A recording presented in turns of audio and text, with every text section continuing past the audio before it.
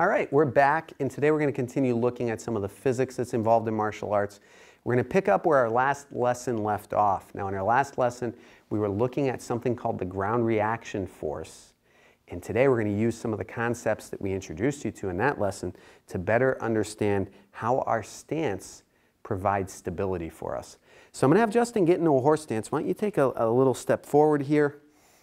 Now, a concept you're probably already familiar with, if I apply force in this direction, in the direction that's in line with both of his legs. So if I draw a line from foot to foot and I apply force along that line, this is the line along which he has greatest stability. So if I push or I pull, this is the direction in which he's best able to maintain his structure.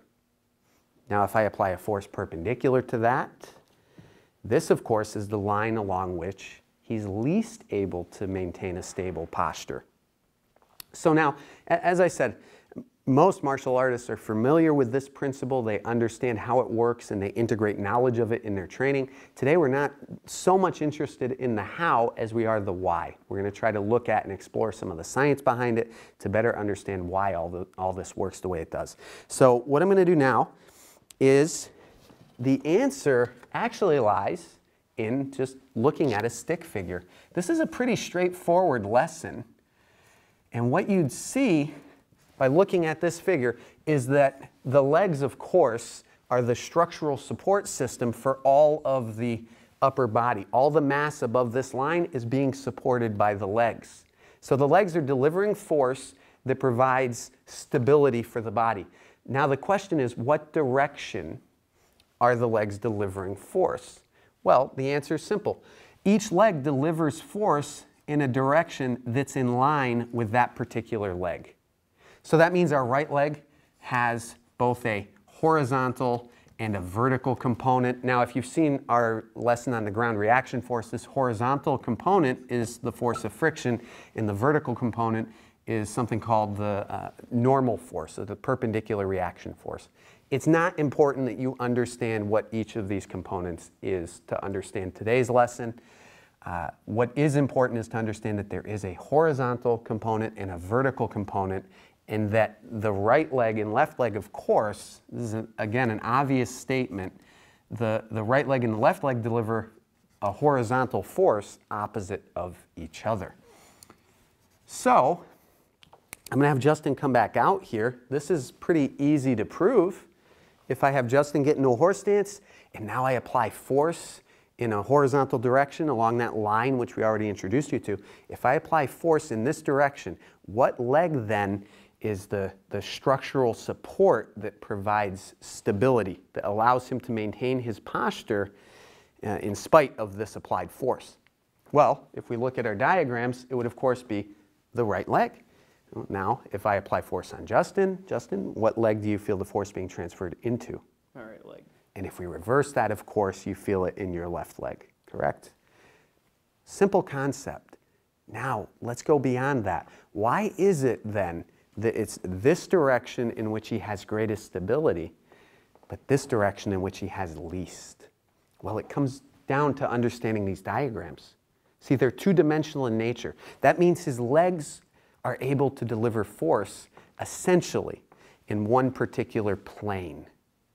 So when I apply a force perpendicular to that plane, when I apply a force in an alternate plane, his legs aren't able to provide a reaction force that allows him to maintain his structure. And that's why he has least stability when it comes to absorbing force in this particular direction. So what are the implications of this? Well, there are many. We're just going to highlight a couple. Of course, in order to effectively deliver a blow, I need to have a stable structure. This is an obvious statement. If I'm standing on skates, or even in a neutral position, I hit him, I'm going to be knocking myself backwards. The impact force is going to be significantly less than if I have a stable structure. We should be aware of that already with some of our previous lessons. So then, if we want to have the most stable structure possible, if this is the least stable position, and this is the most, does that mean then that we want to assume this particular fighting posture? Well, although this provides us with greatest stability, it certainly limits our ability to use all of our weapons effectively. So the answer then lies somewhere in between. And there's many different stances, but again, you're going to find a balance between these two particular postures, and that particular stance then allows you to have stability while effectively using all of your weapons.